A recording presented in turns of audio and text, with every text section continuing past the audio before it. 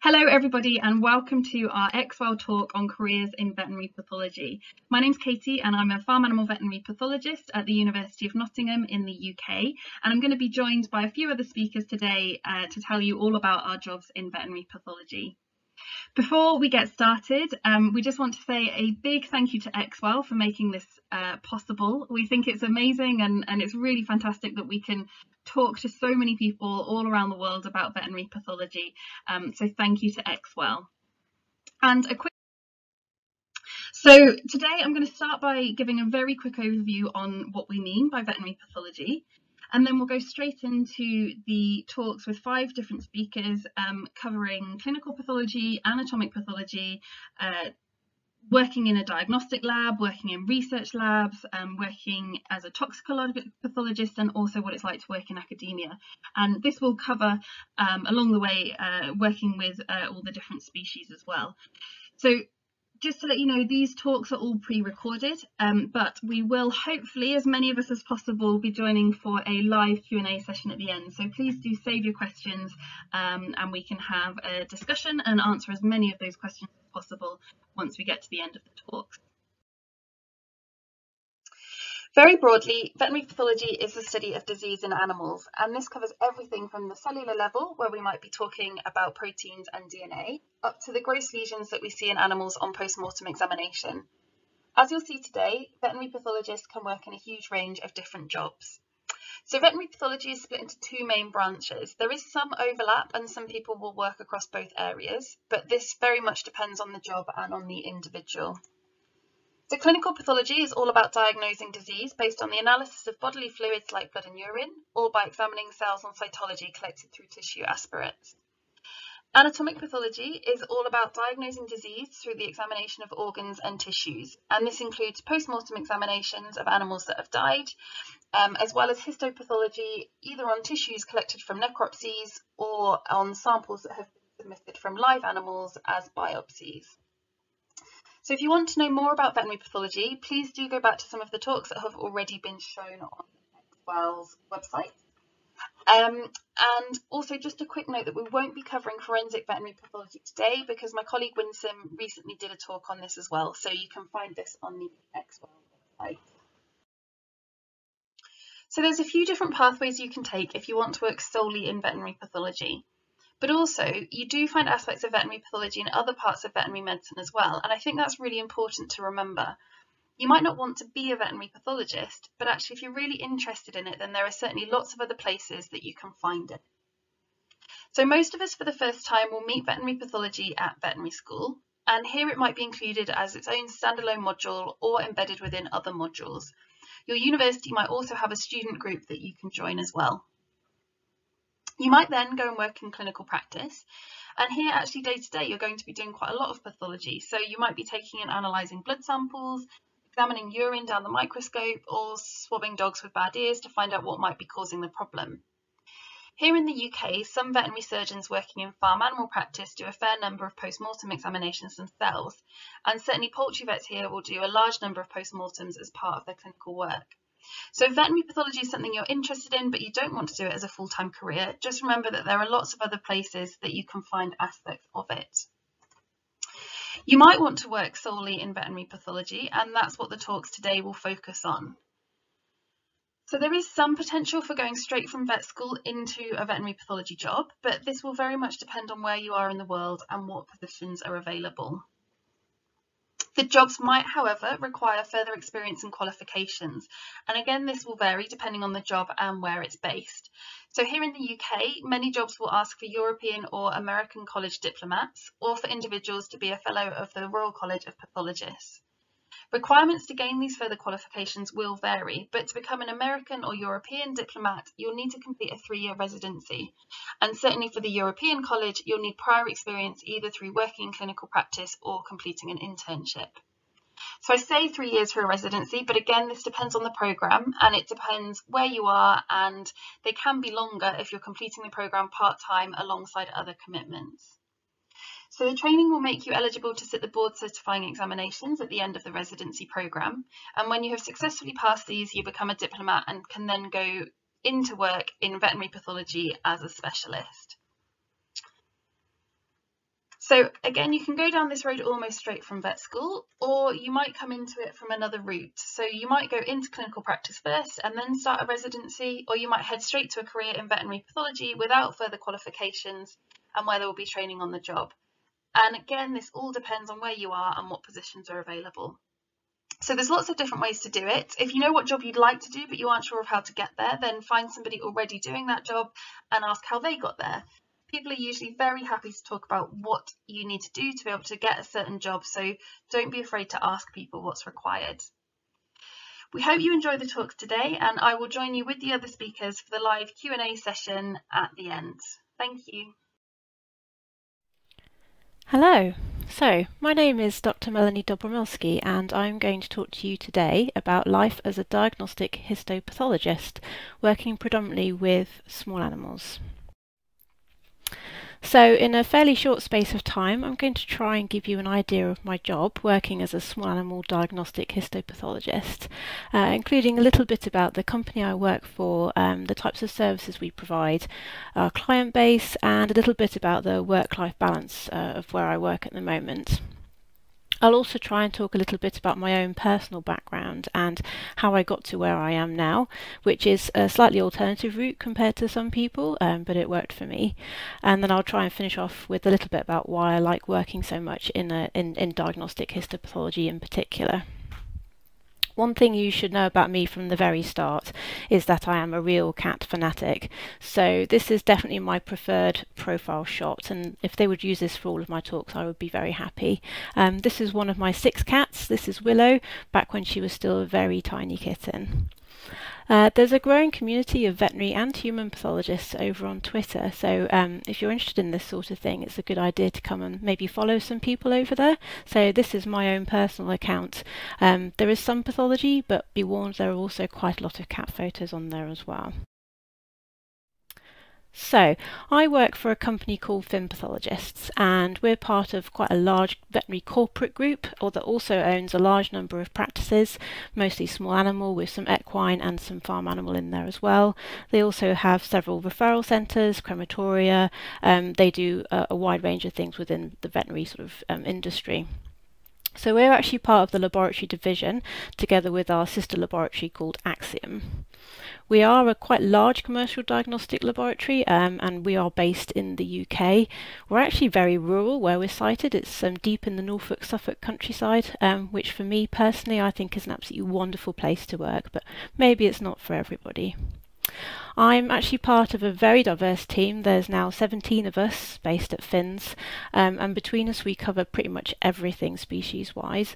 Our workload is mostly small animals, so that's dogs and cats, but we also have growing equine and farm animal teams, and we cover more exotic species as well, including everything from small fairies, so rabbits, guinea pigs, hamsters, through to more exotic pets like birds, reptiles and snakes, through to animals from zoological collections as well. So we are very diverse in that we pretty much cover, between us, all of the different species. We're also very diverse in that we come from a wide range of backgrounds. Some of us have come from clinical practice, others from academia, others from different laboratories. We've trained in vet schools, we've trained via places like the APHA. So we've all trained in quite different ways, and we've come from different places, and I personally think that makes us a really strong team. Between us we can pretty much handle anything, and we have a huge amount of accumulated knowledge for years and years and years worth. The bulk of our work is in the form of biopsies, and those are mostly from dogs and cats. We don't offer a post-mortem service ourselves, as we don't have the facilities, and to be honest, in a commercial setting it's quite difficult to cover the costs of doing a post-mortem unless you can do a lot of them in a very sort of economical way, or if you charge a lot for the service, and it's just not really financially viable for us to do this. What we do is we do report on histopathology samples submitted by vets who are doing post-mortems out in the field or in practices, and we do offer guidance to those vets when they're performing the PMs themselves as well. We do a wide range of immunohistochemical staining in-house as well, and as pathologists we're involved in the interpretations of those stains, so that's another really interesting part of what we do. And this picture here is of a recent case of mine where I had a very poorly differentiated tumour from a young dog, and this is a nice, it's an epithelial cell marker called cytokeratin, so you can see the neoplastic cells are nice and positive stain, that's the brown coloration. The majority of our clients are from first opinion practices, and most of them are from within the UK, although we do actually receive biopsies from all around the world. We have a lot of work that comes in from Scandinavian countries, but also more exotic places, so Hong Kong occasionally, or Dubai. So basically, if you can get a sample in the post to us, we'll report it for you. I really like working with first opinion vets. I particularly enjoy that. It's part of my job. I like helping them to resolve their cases, particularly the really difficult ones. And I do enjoy this link back into the clinical world and the clinical setting. A growing number of our clients are actually from referral practices, and this offers a slightly different workload and a bit more variety. These clients are looking for something slightly different from their histopath reports, and they will often phone up and discuss cases as well. I do enjoy the chance to work with other specialists from other areas. I see it as a chance to learn from them as well, and that also feeds back into the service that we provide for all of our clients, because we are learning from experts in oncology, in surgery, in internal medicine as well. So that's a really interesting part of my work at the moment. Back when I started at Finn's in 2012, we were a smaller group, and we nearly all worked on site and we worked on glass slides.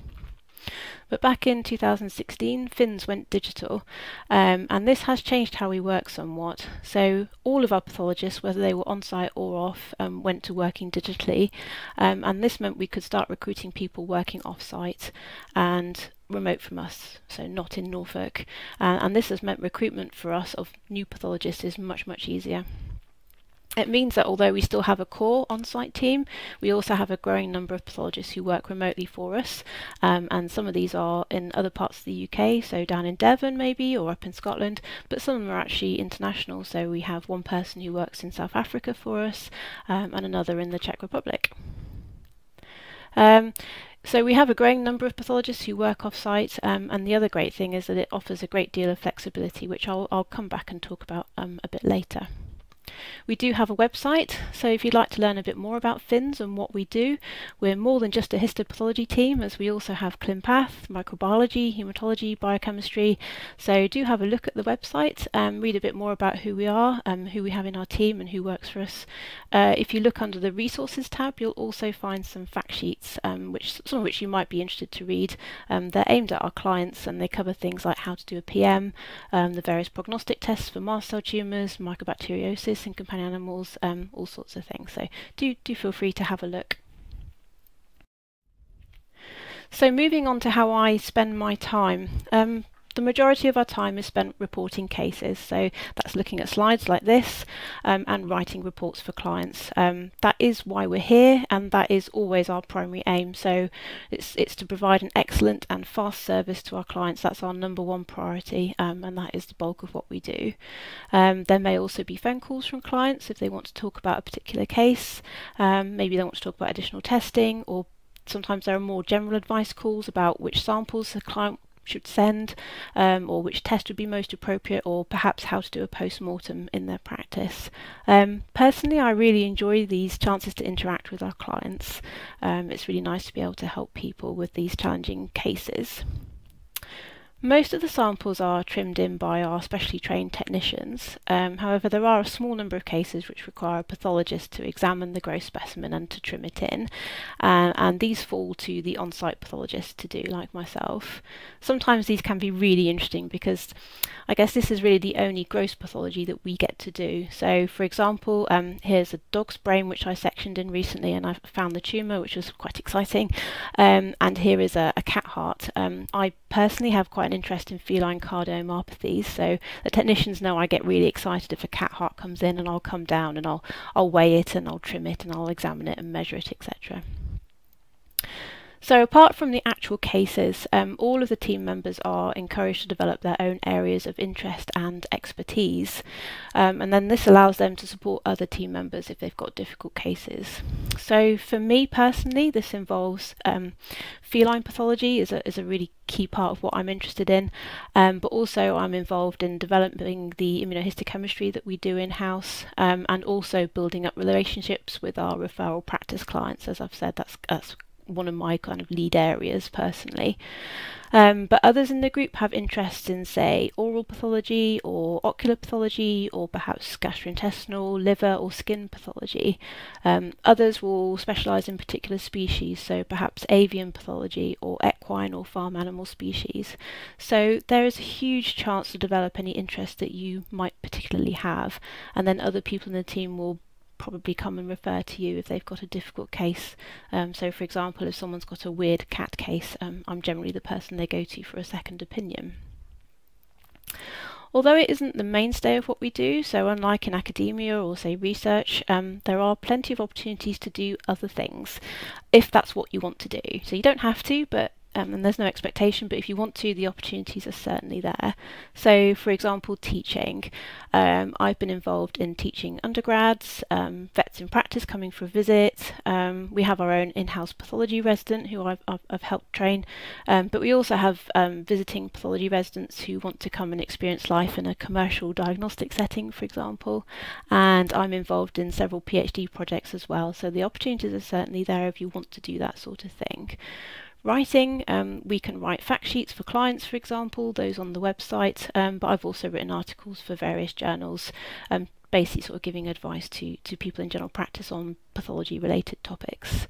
So there are also plenty of opportunities to collaborate with others, to write up case reports, and to become involved in research projects if that's something that you're interested in. Like I say, it isn't the majority of what we do, but it is possible to do these things from within a commercial setting. Work-life balance, I would say, is excellent. My typical working day starts around 8:30 and would finish anywhere between 5 and 5:30. That's 5 days a week. We're also able to be incredibly flexible. So we have people who work compressed hours, so they do a 4-day week. Others are part-time and do 3 days or maybe even only 2 days a week, or others work 5 half days. Some people work from home permanently, others work on site, and some people work a mixture of on-site and off-site, primarily to suit them. With COVID, we had to shift pretty much overnight from on-site and remote working to everybody working from home. Apart from me, for a little while I was the only pathologist left on site. But the really nice thing about digital system is that we were actually able to cope with that really, really well. So I think there's a huge scope for work-life balance. And this is to remind me of what working from home used to look like. I never did it as a routine because it meant carting home the microscope and all the slides, and I only did it if I had a particular project that I wanted to work on in my own time. But now working from home looks much more like the other picture. So I currently have an office on site, but I also have a workstation in my study at home, and I can just transition between the two, and it's really easy. At the moment, because my husband has been unfurloughed, but the kids' schools are still closed, I'm actually working from home Thursdays and Fridays, and the ability to be flexible is just absolutely great. This is to remind me, although some of the issues are still the same. Note that the decoy laptop didn't work, and neither did the open notebook. She knew exactly which laptop to sit on. She's a very clever cat. So I also wanted to talk a little bit about the research I do, probably because it's a little bit different to how other research is done by pathologists, but it does tie in with my work. This is an illustration of what can happen. So I received an interesting biopsy from mass on a cat's toe. The histopathology looked really funky. There were multinucleate giant cells, there was osseous metaplasia, there were these really proliferative looking spindle cells, and I'd not come across anything like it before. So I showed it to my colleagues and they all said, oh yeah, we do see these occasionally. No one really knows what they are. They could be reactive, they could be a tumour, they could be something aggressive like a sarcoma, don't know. And so a project is born. So what we do, we collect together a set of similar cases, we collaborate with colleagues and other laboratories, we put together a set of maybe 41 in this particular case of these cat toe lesions. We find out from practitioners what happened to these cases, what the outcomes were, and at the same time we review the histopathology to determine what the key features are. And then you publish the results, as we've done here. And in this particular case, it turned out that these were completely benign lesions. They weren't tumours. They could recur locally if you didn't completely excise them, but they never invaded the bone and they did not metastasise. So it was a good news story for the cats. So here I've got some pictures of the multinucleate giant cells, which can be a really prominent feature. Also got some areas of bone formation as well. So the cases that I see are what stimulate the research ideas, and without the cases I don't think I would get so many ideas. But also where I work we have a huge caseload, which means a great archive for retrospective studies in particular. And it also means the results I get are directly applicable to my caseload because I'm answering the questions that I really want to know the answers to. And often these involve getting better prognostic data, which in turn obviously helps my clients. So how on earth did I get here? It certainly wasn't by a traditional route. As a veterinary student, I was really interested in doing research. I was already passionate about feline medicine and I was really into immunology. I wasn't at all sure about going into practice. What I did do was I made the most of all of the opportunities that were presented to me, and I think this is really important and I'd advise you to do the same. If you are curious, go find out more, experience lots of different things and make the most of any chances that come your way. So for me that included doing an intercalated degree, which happened to be in pathology because there was a chance to do a research project. I also did a summer school, which was again another chance to do some research, and I made the most of my EMS placements to explore the different possibilities. Once I graduated, I still didn't feel ready to go into practice, so I did a small animal internship, which gave me my clinical experience, and that's really helped me in my subsequent career. I would recommend that people interested in pathology do consider doing some time in clinical practice as well, because I think it will really benefit you. From there, my interest in immunology led me to do a PhD, simply because it was a really interesting PhD and it's what I wanted to do. There was no plan really there. Having done the PhD, which was very molecular and lab-based, and there was no sort of clinical aspect to it at all, I really missed the clinical side of stuff. So this kind of led me to doing the residency in pathology, because it was kind of combining laboratory work but also the clinical side of things. And although I started off as in a traditional residency programme at a university, at the vet school in Glasgow, that didn't really suit me, and when the second baby came along I actually dropped out of that because it wasn't financially viable and I couldn't make it work. What I eventually ended up doing was a joint residency with Finn's, where I am now, and the RVC, and rather than going for boards I went for the FRC path. Now this personally suited me really well. Veterinary pathology is such a broad subject, but the way I trained, it was on the job and it allowed me to focus from early on onto the areas that I really enjoyed, and that was the small animal diagnostic work, and that really worked well for me personally. So whilst sort of working on the job at Finn's, I managed to get my FRC path in 2015, got specialist status in 2016, and because I wanted to carry on the link and the collaborations with the RVC, I've actually got an honorary lectureship there, and then that allows me to carry on working with them and to do a bit of teaching and a bit of research. And literally yesterday I found out that I've also been awarded the FRCVS, so it just goes to show that you can do these things from a commercial background rather than simply being in academia. What do I like about my job? Well, bear in mind that when I was where you are now and a student, I didn't even know this type of job existed. So if I'd known that, maybe I would have gone into pathology earlier. I don't know. What I really like is being able to focus on the bits that I like the most, and for me that's small animals and that's the diagnostics. I love being part of the big team at Finn's. That works really well for me, being able to talk to colleagues and bounce ideas around. It's really fab. The fact that I'm always learning new things, and even the people around me who've been in pathology for decades, they still learn new things too, so I know that's never going to stop. I love the chance to interact with our clients, helping them solve their difficult cases. That really does give me a buzz. The chance to develop, the chance to collaborate, and actually, despite what people think about working in a commercial lab, there's a huge amount of variety in what we do. So it really is, it depends on what you make of it. If you're interested and you're passionate and you want to do these things, then it can be an incredibly satisfying job. Okay, thank you. Hello everyone, my name is Anne Awarinde. I'm a resident in veterinary clinical pathology and I reside in the UK. I graduated from the University of Ibadan in 2004 and I've migrated to the UK ever since then. So Why did I choose clinical pathology? My interest started back in vet school.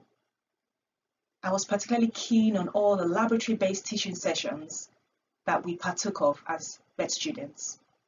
And wherever there was a microscope, I was so keen to look under to see what I could find.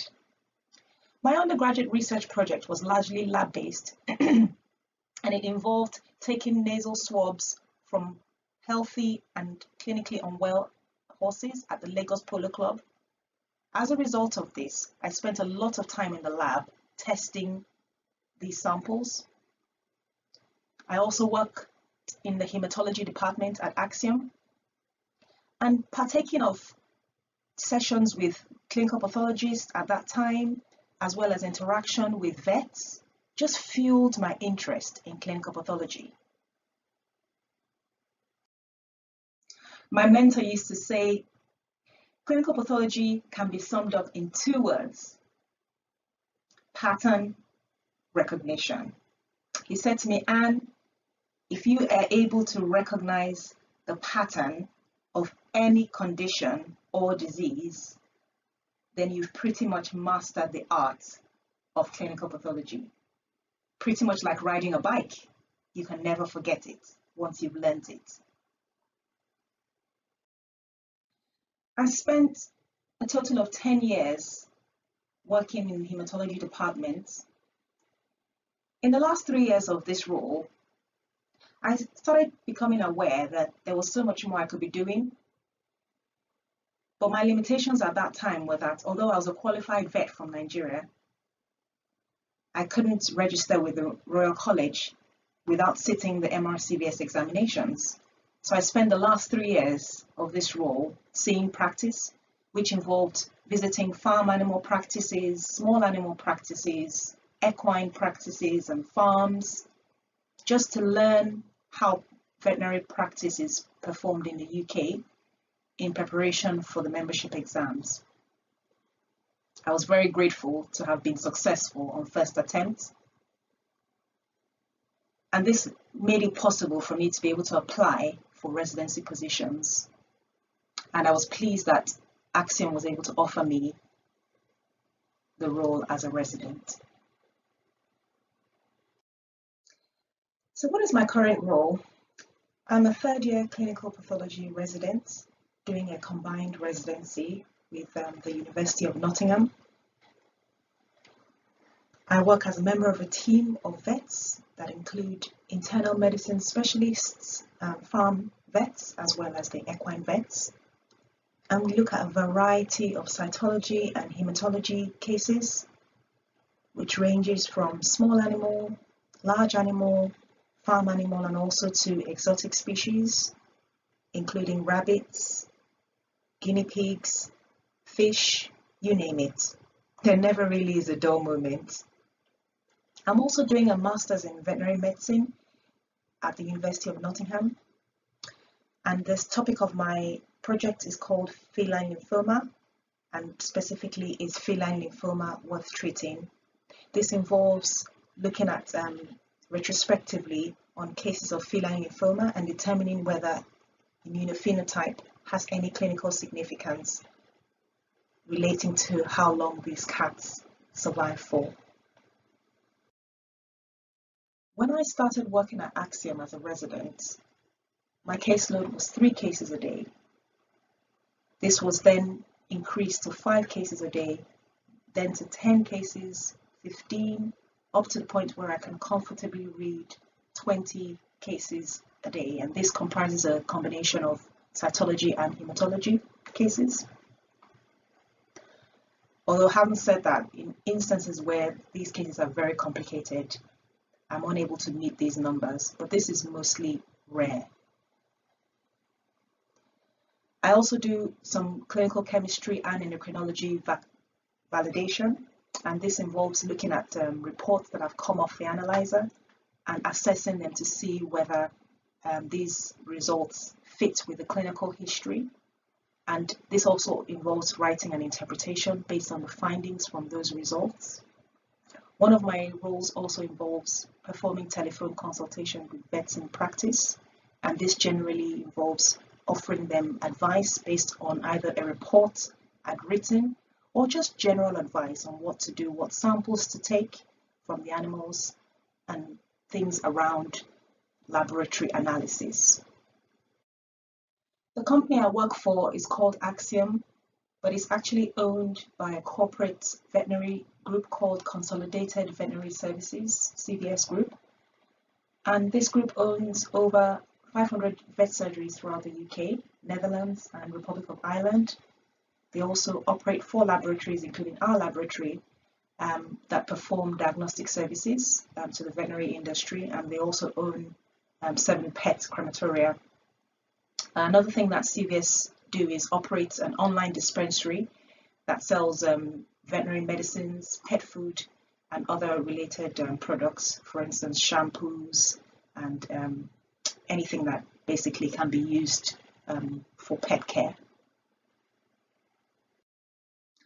I've put up this slide because there are very good resources as well as details of organizations that are very helpful for vet students.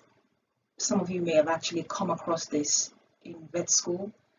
It also helps support residents as well as qualified clinical pathologists. eClinPath is particularly a very brilliant online resource. There's lots of information regarding, you name whatever clinical pathology terms or details that you need to find. That's a very brilliant website for such information. For journals, both recent and old journals, VetClinPath is a very good journal. The Facebook page, Cytology Coffee Cases and Conversations, is one that I'm joined, and it's a very useful one for photos. So if, for instance, photos of different things are placed on this website, and people can access them, ask questions, and if they're not sure of something, someone hopefully would have seen that condition and will be able to provide an answer or some clinical advice relating to that condition. So you're welcome to ask to become a member. I don't think it's very hard to join this group because it's basically for even vet students are allowed to join. The European Society of Vet Clinical Pathologists, again, is a very good governing body that help to provide training, CPDs, as well as membership routes to becoming a clinical pathologist, and likewise the American Society of Vet Clinical Pathologists. I'm preparing to sit for the Royal College of Pathologists exam in September.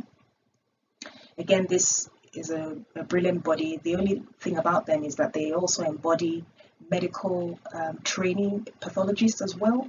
So clinical pathology is actually a very small arm of the Royal College of Pathologists. Thank you very much for giving me time to speak to you briefly on my career in clinical pathology. I hope some of the things I've said would have inspired you and would make you consider pursuing this career route. I will leave with you my email address should you wish to contact me or ask any further questions. Thank you very much. Well, hello everybody. My name is Albert Canturri. I'm a European board certified veterinary pathologist working on a PhD here in the University of Minnesota. My PhD is focused on swine infectious diseases. So today I'm very happy to talk to you about careers in veterinary pathology.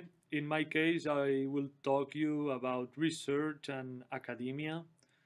So as you will see at the end of my lecture and with the experience gathered from other speakers and myself, the best thing about veterinary pathology, in my opinion, is that it's very diverse. It opens you a lot of doors, so you can work in a lot of different aspects of veterinary pathology when you finish, when you have your board certification or you have experience.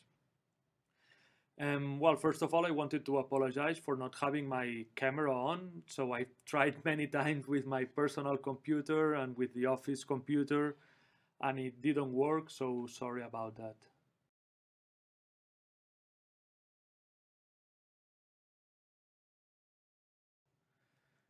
Since there is people here from everywhere of the world, I wanted to start my presentation showing from where I come from, showing my little country. My little country is called Andorra, is located in Europe between France and Spain. And it's very, very, very tiny. So we are only 70,000 citizens in my country. So, you know, to compare, it's valuable to say that there is more people in the University of Minnesota in my workplace than in my country. So, yeah. So, a little bit of my academic background. When I was 18, I had to leave my country because it's so small that we don't have a university there.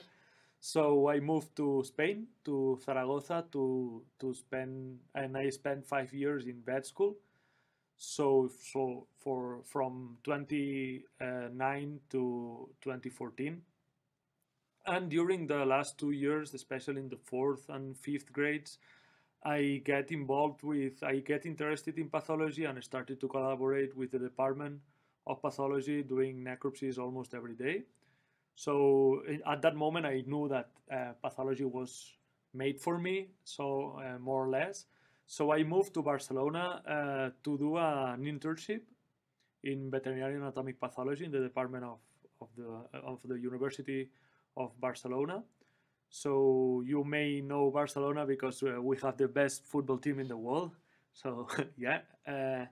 And then an internship, I wanted to talk to you about an internship because I think it's an experience that I would recommend to everybody that it's starting, not only in veterinary pathology, but in other disciplines inside veterinary science, because it gives you the opportunity to know and, you know, to discover if you like it or not, right?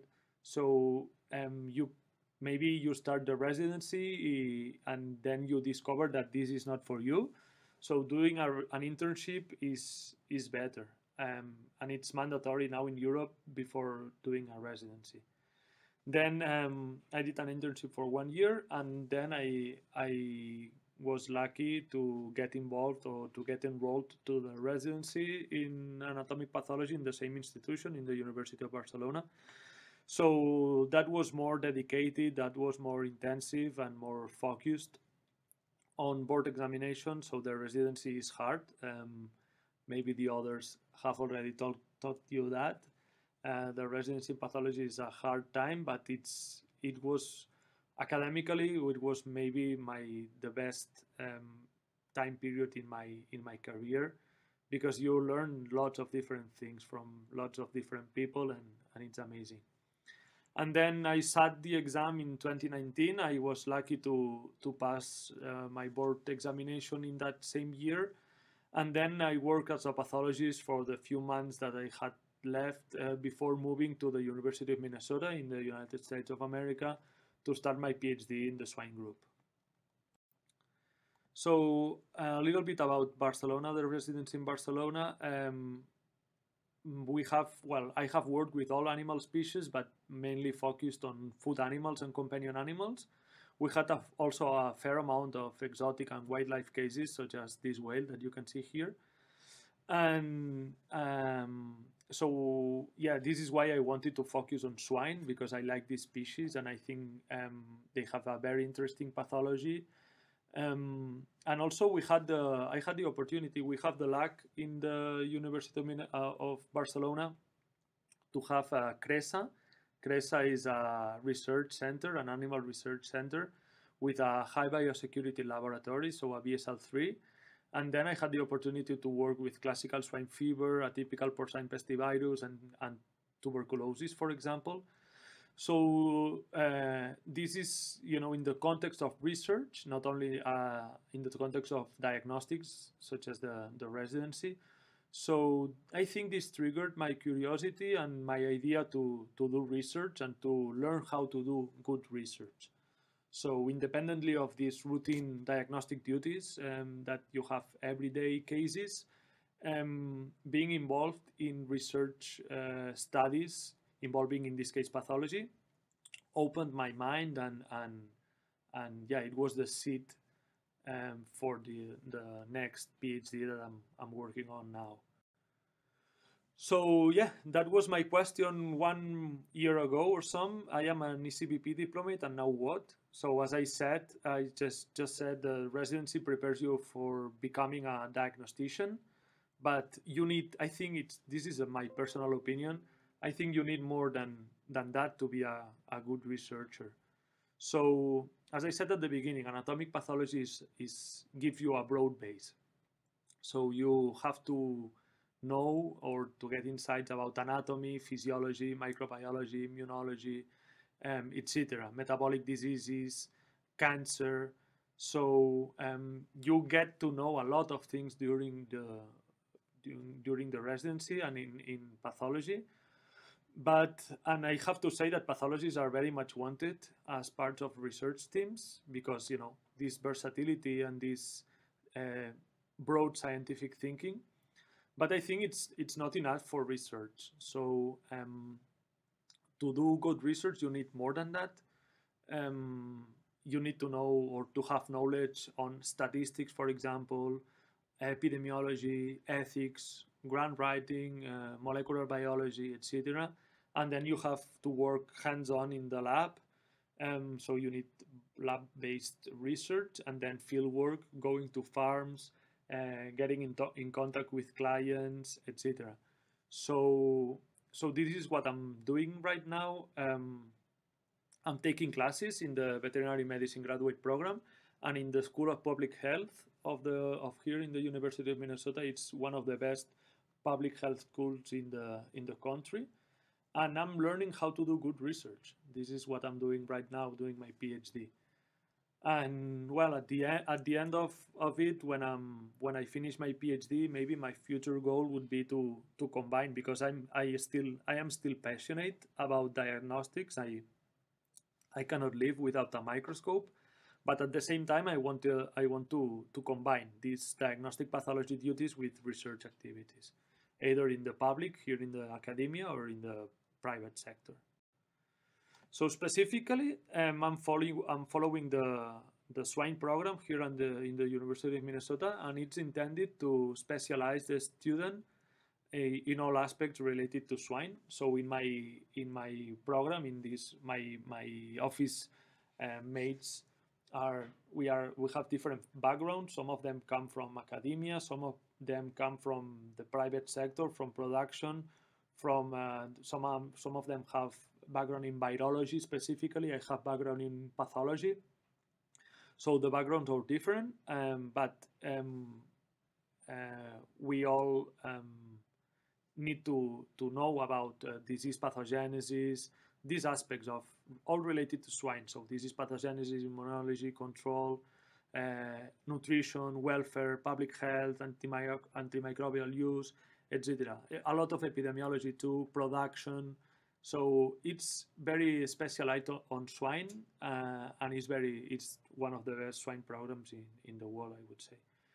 So as you see here, my current PhD program is I am working on molecular diagnostics. I'm not working specifically in anything related to pathology. Specifically, I'm working on the development of a messenger RNA-based real-time PCR for the detection of Mycoplasma pneumonia in vitro. So I am part of the Mycoplasma Research Lab here in the University of Minnesota. And one would think that this is totally unrelated to pathology, and sure it is, but I'm still sure, and I know that the knowledge that I gain from my pathology residency and my background in pathology will help me a lot in this project. So now, to finish this lecture, the take-home messages for me are three. And this is a personal opinion. Maybe the others think other things, but this is personal to me. I think being a diagnostician is not enough to do research. So of course you can participate in research studies if there's a part of pathology, or you can be in charge of that part. But I think you need more other things, you know, to know how to plan a study, to do the study design, the treatment of data, to manage results, everything. So I didn't want to be part of a study. I wanted to get the knowledge to become maybe the principal investigator of a research study. So how I see research is this: for me, research is like a tree with many branches, and the more you know the specific branches individually, so the pathology branch, the immunology branch, epidemiology branch, biostatistics, the more you get to know the tree in its fullness. And lastly, and just for you to know that pathologists are very valued in research group, as they have this unique expertise of performing histopathology and other diagnostic techniques, but also because, as I already said, we have a broad base, so we tend to say that we know a little bit of many different aspects of veterinary sciences. So yeah, I encourage you to follow, if you want to, the pathology track, because it's very rewarding, at least in my experience. And this is it. Thank you for your attention, and I'll be happy to take any questions. Thank you.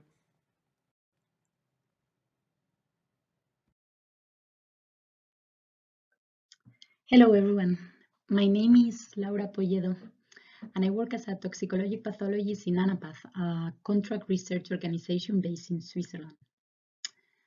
Today I would like to briefly introduce you to toxicologic pathology as a very interesting path to take on your future career. So I guess at this point many of you wonder what is the role of a toxicologic pathologist. Toxicologic pathologists have a crucial role in development of medical products. And to understand this, I'm going to very briefly explain the pipeline of a biopharmaceutical. There are two main phases: preclinical studies, here in orange, and clinical studies. The former correspond to the different stages of research before testing in humans, and during which important feasibility, efficacy, and drug safety data are collected. As an example, to make it a bit clearer, imagine that the interest of a research team is to find a more efficient drug against malaria. During preclinical, a research team will investigate and select the most suitable compound candidate to find Plasmodium, which will be further tested in vitro and animal models. At this step is where the toxicologic pathologists will carry out the scientific evaluation and interpretation of the pathology data from the experiments, which together with in vitro and in vivo data will lead to safety and efficacy reports to submit to the regulatory authorities. If the report is favorable for the compound and it is considered safe, this product will go into a clinical phase where it will be tested in humans in different trials. This will lead to reports from human clinical data, which will be presented to the authorities before being approved for marketing. So, how is the workflow for a toxicologic pathologist for each project? First of all, for each project, there will be an initial discussion of the feasibility of the project. It will evaluate it if the study design addresses important questions, such as, for example, possible toxicological adverse findings resulting from exposure to the compound, which is the optimal dose, the pharmacodynamics of the drug. As well, it will be evaluated if the animal model is the most appropriate one for the study. Rodents and rabbits are probably the most common species, but also other species like fish and frogs are becoming more and more frequent. Also, which organs to evaluate, when normally it is review pre-existing literature on the study compound or similar. And this moment will be also the moment to put on the table the use of complementary special techniques to support the data.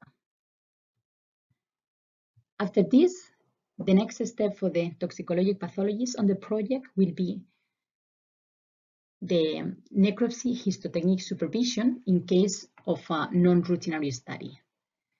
Then the pathologist will evaluate the tissue and will start writing a report, including this pathological data, together with the analysis of special technique results and the complementary data from the in vivo phase, such as biochemistry, hematology, and the urinalysis.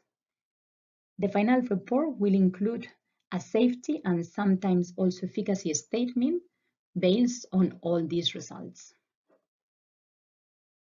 And which are the special techniques you will work with beyond hematoseleniosin, the classical histological stain? So it depends on the nature of the compound and the purpose of the study, right? The range is very broad. Findings for these projects are often generous.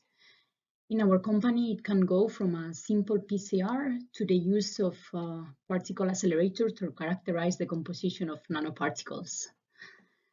But here are some examples of the most common ones we use. Probably the most common one is the image analysis. For example, as you see in the image, to measure the dimensions of the arterial layers in relation to the use of an arterial stent. Here is the tunica intima. The less growth of the tunica intima, the least lumen stenosis, and therefore the performance of the stent is considered better, right? Of course, immunohistochemistry, for example, to work with cancer therapies. We use sometimes as well laser scanning to detect, for example, sperm anomalies. In the use of hyperspectral analysis for compound identification of certain characteristics and the distribution in the tissues. Vascular image analysis using angiofield technique. Laser capture for focusing the study to particular microscopic areas. And nowadays it is becoming more and more useful in pathology, the use of deep learning and artificial intelligence. And we try to implement these techniques in our studies nowadays more and more. So what is exciting from toxicology pathologies? Me, what I enjoy the most is to work in multidisciplinary teams. You may find in your team molecular biologists, chemists, pharmacologists, engineers, material science. So you will keep everyday learning and broadening your area of knowledge. As well, it is very stimulating to face a wide variety of research, pharmacological study, medical device, nanoparticles, genetic treatments, immunomodulators.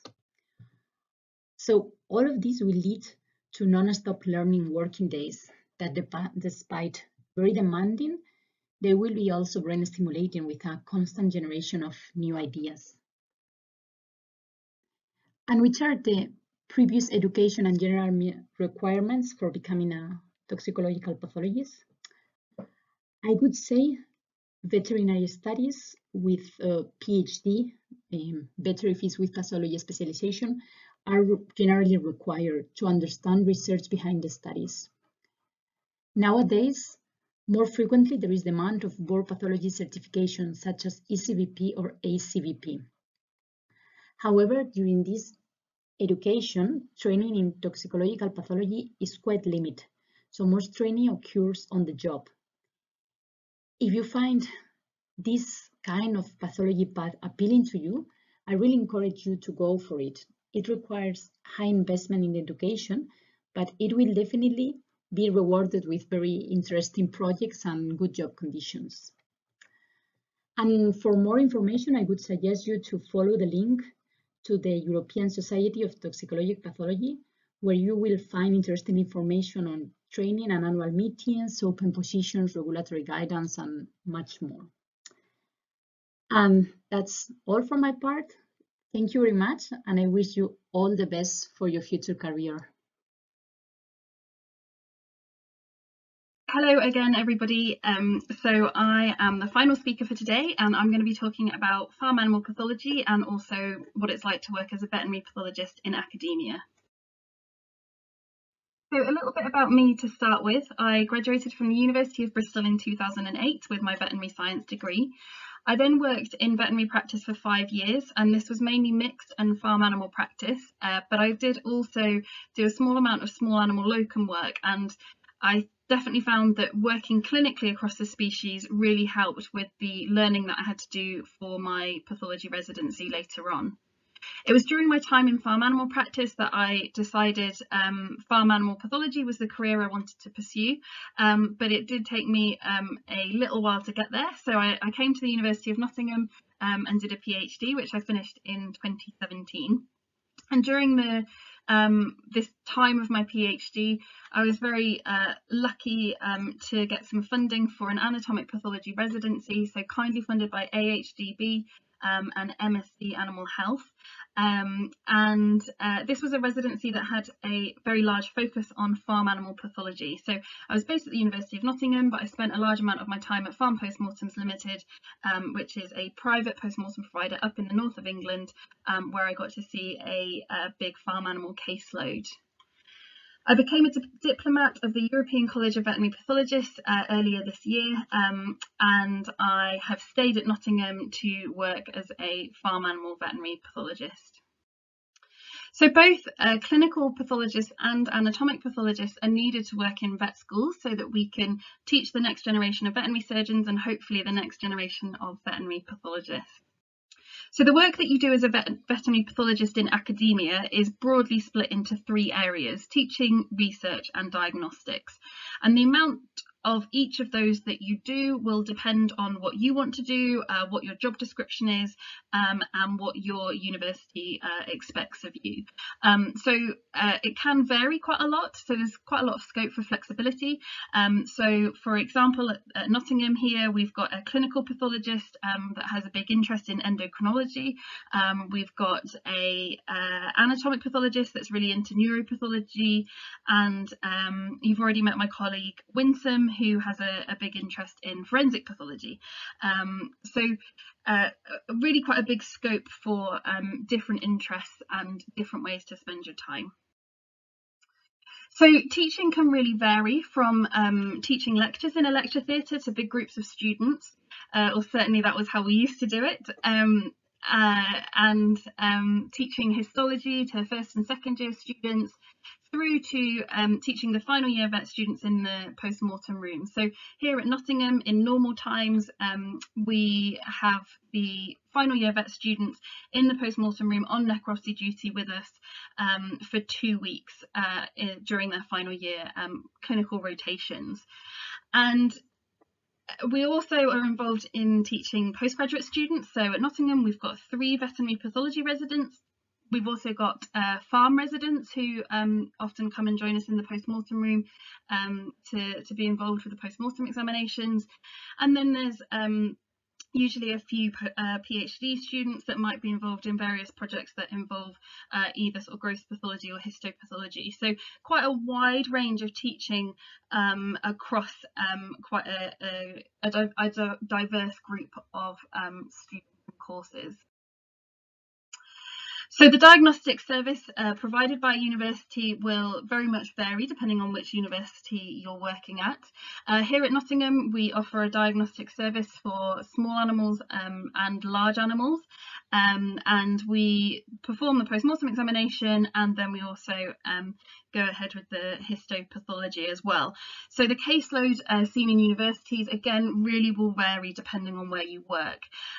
So at Nottingham, the caseload might vary from 1 or 2 cases in a day, maybe up to 6 or 7 cases.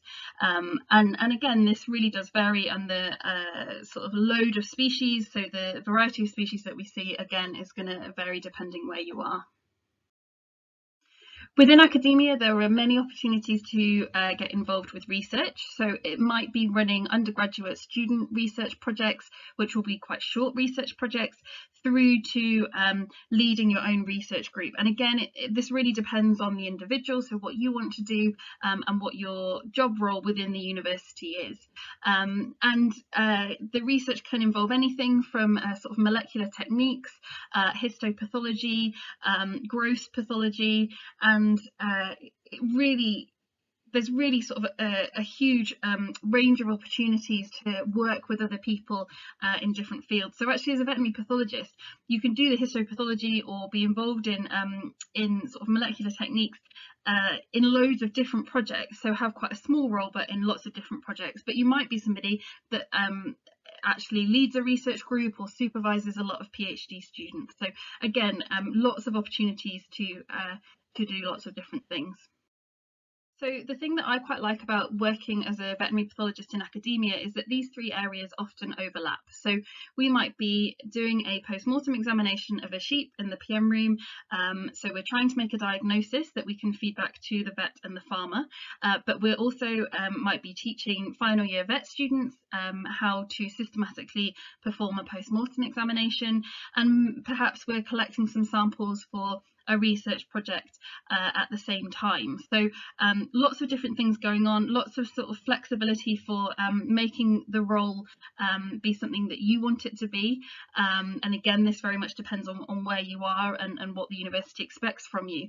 But I really like that I get to work with lots of different people working in lots of different areas of veterinary medicine, but also in working in other areas and other parts of the university as well. So I'm just going to talk briefly now about farm animal pathology. I've kind of kept the two separate because obviously some people will work in academia and not do farm animal pathology, and some people might do farm animal pathology and not be working in a university. So this is a very sort of broad overview as to what farm animal pathology involves. So in general, farm animal veterinary pathology services in the UK certainly, and also I think in many other countries around the world, these services are primarily provided by government agencies. So here in the UK, we've got the Animal and Plant Health Agency that provides these services to England and Wales, the SIUC or SAC Consulting up in Scotland, and AFBI in Northern Ireland. And I've listed these for you just because there's some really nice information on these websites. They've got some really nice resources, and these websites will tell you a little bit more about how these government agencies operate and what sort of services they provide. So do please go and have a look at their websites if you want more information about farm animal pathology services. So these government agencies work with livestock keepers and farmers, the livestock industry, the vets working in practice, and also academic institutes to really deliver a good service for farm animal pathology, so they can feed back diagnoses to vets working in practice and the farmers that they're working with, but also at the same time they're collecting a lot of information to make a very sort of robust disease surveillance system. And so lots of information coming from all these different parts of the industry to give us a picture about what diseases we've got in our country, what diseases might be new and emerging.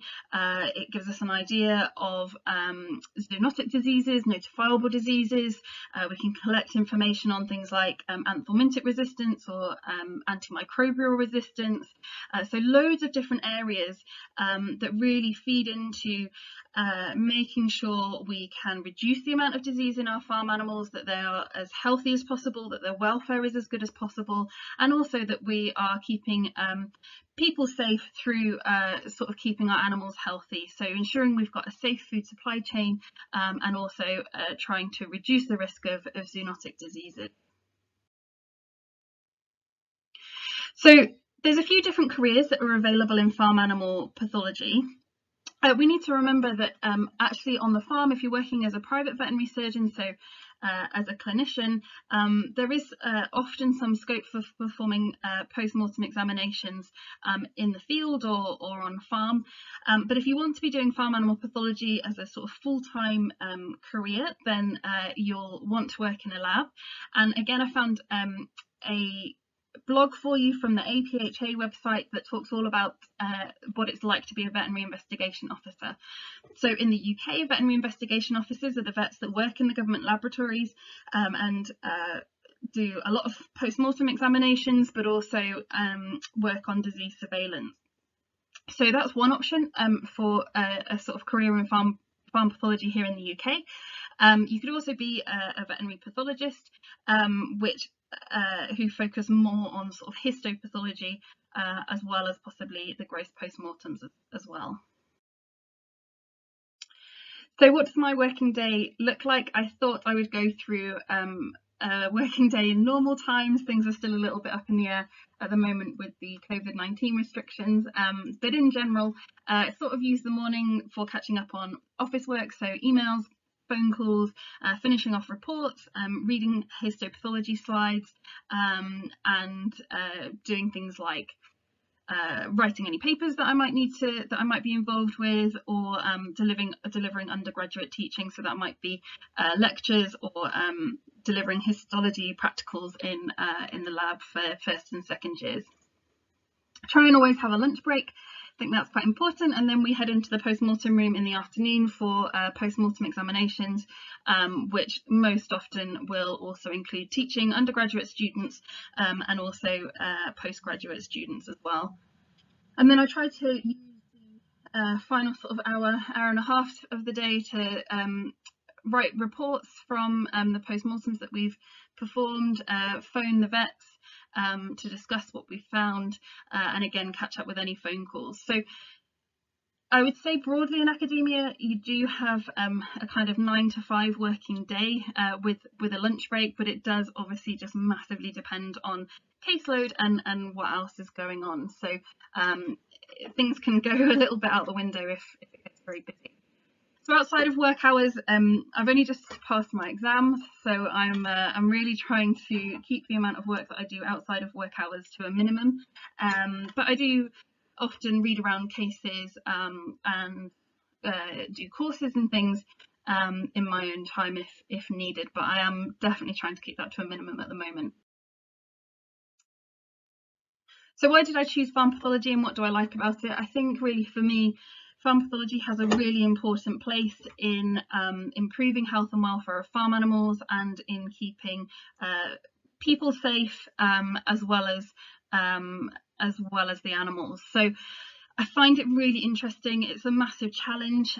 Pathology definitely is not easy, but I find it really rewarding, and I think it's really nice when we can solve a problem that hasn't been able to be solved before the animal came to us. So yeah, I really enjoy it. I really like the species that I work with.